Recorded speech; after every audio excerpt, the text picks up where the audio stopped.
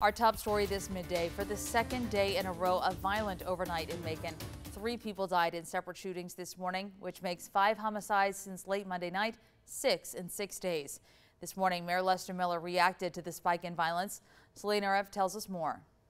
This building behind me may be getting demolished right now, but it's been a big part of Houston Avenue for years, and Mayor Lester Miller tells me removing buildings like this is just one part of what they're doing to make Macon safer. Miller said they believe this building was being used for drug use and other crimes. He said their Macon violence prevention is also continuing to fight the roots of crime. He said he doesn't believe there's any connection in this week's string of shootings and that Macon-Bibb is still below last year's violent crime homicide rate. One thing unique about these last several that we've had is most of those are justified. You won't see anybody charged in at least 4 of those because they acted in self-defense, or they're defending their self, or defending property. Here's what we know right now about the shootings overnight. The first happened around 3:20 at the Haven Inn and Suites in North Macon. Deputies found 28-year-old Antonio McNeil of Macon shot. McNeil died there.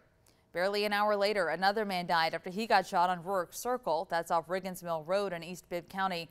The man died at the scene, and within the last hour, the sheriff's office identified him as 23-year-old Brian Rashad Obama.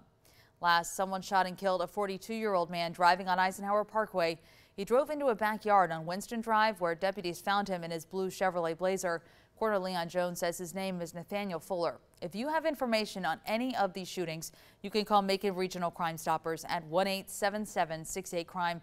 That number again is 1-877-68-CRIME.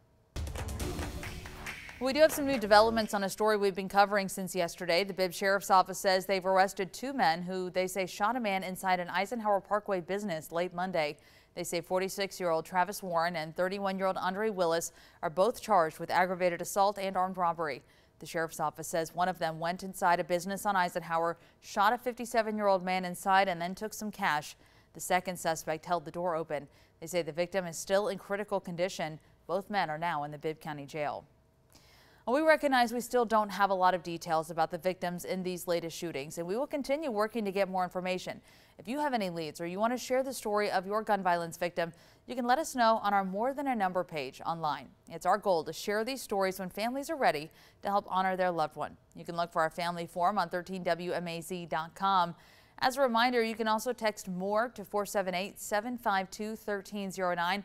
We'll send our resource guide directly to your phone. Again, that's MORE to 478-752-1309.